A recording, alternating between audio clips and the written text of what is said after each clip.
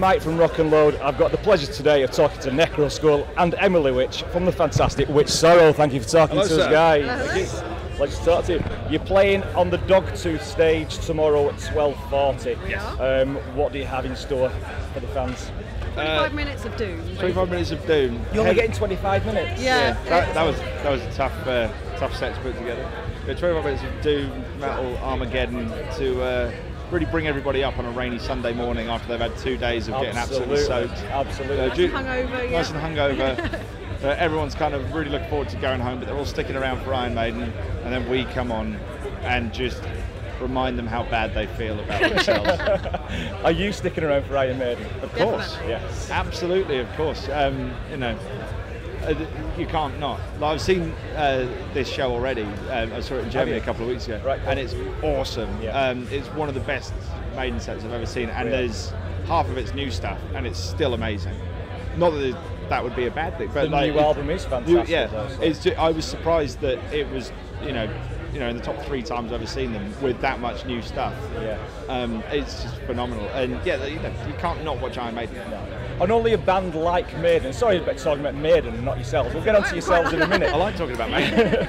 Only a band like Iron Maiden can headline a festival and play half the set off their new album. Yeah. It's such a good thing, though. It's such a good thing that they just don't come out and do the standard greatest hits every time, and they just still come out and actually do something that's credible, and it's good. That's why they're the best, because absolutely, because they do, like when A Matter of Life and Death came out, they played the whole thing. And they do put themselves on the line a lot, but people like them for it. That's why people respect them so much, because they haven't, they do walk quite a rocky path sometimes. Because if you're playing a whole album and people don't like it, you're kind of screwed. But it's sort of 2 fingers, and we're Maiden, and we're going to do what they we want. do exactly what they want. They can do what they want. Yeah. Some the words out of my mouth. Right. Do you know? Have you got many fans coming along tomorrow? I've seen a couple of patches, seen a couple of T-shirts, which is quite good. I got a couple of friends things, but honestly, don't know how it's going to go. I'm prepared tomorrow to walk into three people in the sound man. But if it rains, bingo. Even if it doesn't, I'm sure it'll be packed, because I'd like to think so. I don't see many bands at Download that don't get a packed tent. It's true, actually. That's a good thing about Download. That's reassuring. Rain or shine. Is this the first time at Download? No. Is it the first time playing at Download? Yes, first time playing, yes. But you've been as punters. Yeah, I've been every single year. Yeah. So how cool is it when you got the nod to say, right, we want you to play at Download? How did you feel? It was like 6 weeks ago. Yeah. It's not really been very long we've known about it. We'd written it off like, next year maybe, we'll get in earlier next year and ask. And then Copping emailed us and said, do you want to do this? You got it from Andy Copping, Yeah. Not from one of his guys. You got the email from Andy Copping. Yeah. That was a nice feeling. So what's his? How does he come across bands like yourselves to ask you to play at Download? Well, I kind of badger him every year and ask him. And I know him sort of away from band stuff as well a little bit for Live Nation things and stuff. And every year I email him and go, come on, we love it. And this year I sort of begged and pleaded, this is the last chance we're going to have to play with Black Sabbath. Yes. Please, anywhere, any stage, any time. First, I don't care. I'll be in the car park. Morning. Just so that our name and their name is on the same poster, and you can see it. I don't care. And we wrote it off. It's not going to happen. And then 6 weeks ago, got an email through, which was an amazing feeling. It's still not quite sunk in, I don't think. No. I just feel like I'm here as a punter as normal. Right, okay. So I don't think it's going to sink into we're in the press tent and we're telling you that you're here. Yeah, it's slowly going in there, but I think it's not going to be until we're standing on the side of the stage with guitars tomorrow that it's properly going to be a real thing, I think.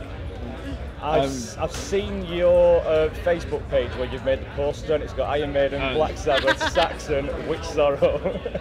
That's kind of our little statement, really. It's kind of, this is what, if you're into this, you'll get this. It's to kind of, there's so much music here, which is brilliant. It's really wicked that there's such a wide variety of stuff, because you can, then anyone could blow anyone away.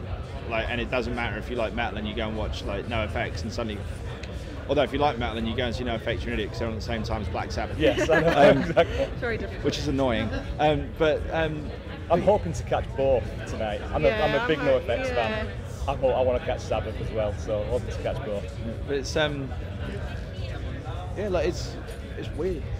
Like, there's such a big variety of music on, and you know, it's quite nice to be able to go. We are like an underground heavy metal band.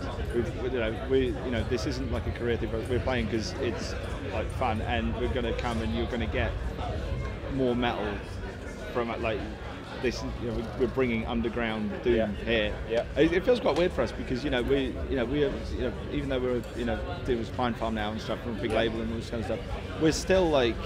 We'll be turning up in like our car tomorrow, just with the stuff in the back, and probably we won't be able to convince security that we're actually here for a proper reason. We won't go into security. We had that at Sonosphere, didn't you? You played at Sonosphere in 2011, and Emily had a bit of a debacle. I just struggled to get my camera through security and went, I'm pressed. No, I have to tell my manager, but I'm pressed. Kind of need it. Emily ended up driving the car across the arena. Did you? Yeah, because nobody knew like where I was supposed to go, and I was there in a little Ford Fiesta, like loaded with all of our guitars and stuff. It was mental. Angriest I've ever seen. Right, one last question because we've not got much time at all. You're on a festival bill of 5 bands. You're slap bang in the middle, but you have the choice. Who goes on before you? Who goes on after you? Who would you choose? Before us, you've got 2 before, 2 after. Before us. Be kind of a young new band that we like. Yeah. Before us, I think, King Goat before us. Yeah. Who were brilliant. We love them. King Goat and Sea Bastard are two bands we played quite a lot with and we just love and just hang out with. Yeah. And I would love to see Sea Bastard at a festival because they're bad enough just and they got one of the best names ever. And then above us, I'd say Witchfinder General, the original lineup. Yeah. Headlining. Where'd you go from there?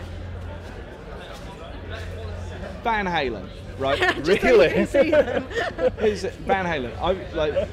They're the last like legendary kind of mega band I've yet to see, and so purely personal. With Dave Lee Roth. Yeah, with that. Yeah. Like only playing the early stuff. Yeah, the original stuff. For they'd have an hour and a half, no fucking around, just to play that stuff. David Lee Roth he's got an ego ramp and he's got the surfboard, even though that's not technically Van Halen. I still want to see that. But I've never seen David Lee Roth on his own. I've never seen Van Halen, and I really want to. And I just feel like it's never going to happen. I'm selfish. I saw Dave Lee Roth here with Steve Vai on the Skyscraper. Oh wow! That album that was on here. It was unbelievable. Yeah, that's the last one. Like, I've seen all those sort of old time events, Aerosmith and all of them. And I love Van Halen so much that I would just love to see them. So, load of Doom and then Van Halen. What an eclectic lineup, but one of the best lineups I've had all weekend. Thank you very much, guys. Thank you very much. It's been a pleasure. Hopefully it goes well for you tomorrow. Thank you very much. And I'll see you again.